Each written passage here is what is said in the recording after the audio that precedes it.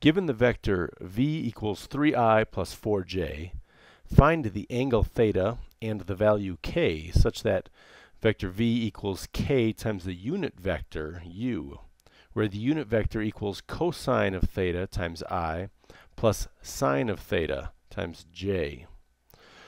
So what this is really asking for, let's just break it down first of all, and then I can explain some of the other notation. We're looking at this vector 3I 4j, 3I plus 4j. So that's 3 units in the, you could think of it as the x direction, but with vectors we want to think in terms of I and j. So I is this horizontal direction, and it's a positive 3 from the origin. So 1, 2, 3 would be 3 units. Here's our 3I in green. I'll underline the 3I. And then in red, no, I'll put it in yellow. In yellow, I'll put 4j. So from this point, I'm going to go up 4 units. There's our 4j. And we've added those two vectors for a resultant vector of v. And that is what I'll draw in red. So I'll underline or circle v, vector v, in red. Okay, so that's our vector. Now what we're looking for, what the question is looking for, is this angle theta. Right? It says a lot of other words there, but this is what it's really looking for. What is this angle theta? And then it's asking for the magnitude of this vector v. So right away, let's do the easy part first. Let's look at the k. K is just the magnitude. The magnitude of vector v. And that's the notation for magnitude of. Well, if we have this 3, 4, 5 triangle, I'm going to draw it again over here. A 3, 4, and I gave away the answer, 5. We've got 3 units there and 4 units there. You can use Pythagorean theorem to then find that this hypotenuse is 5. So k equals 5. All right, that was the easy part.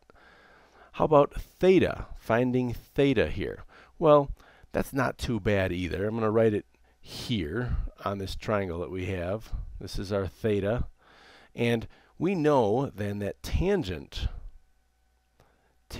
of theta equals opposite over adjacent, or 4 over 3.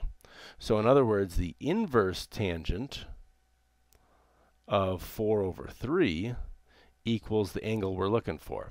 Now I'm going to set my calculator to radians because in calculus you have to do all of your stuff, all of your trigonometric stuff, your functions in radians. Otherwise the calculus doesn't work out. So we will solve in radians and get theta equals 0.927 radians. And I'm sorry, it's not going to be a nice one with a pi in there. I mean, you could write this as some fraction of pi, but this one, we'll put it as a decimal. 0.927 radians is what we have here. So that's the answer, as we found our k and our theta. And just to look at this unit vector here, this unit vector, all this is saying is that if we're on some unit circle like this from the center here, well, if we were on a unit circle, then we would be 1 unit in the I direction and 1 unit in the j direction, and in any direction you are just 1 unit. That's the idea of the unit circle. So when you have then some line drawn like this, some vector, well, it's going to be some component of the I and some component of the j, and that's what the cosine and sine business is all about. So that's why we write it like that, and it makes it easier then to transform from one vector to another and then turn it into and know the angle, because that's very useful to know the angle when you're actually doing some kind of word problem or application with the vectors. So there it is, just a little bit about some vectors.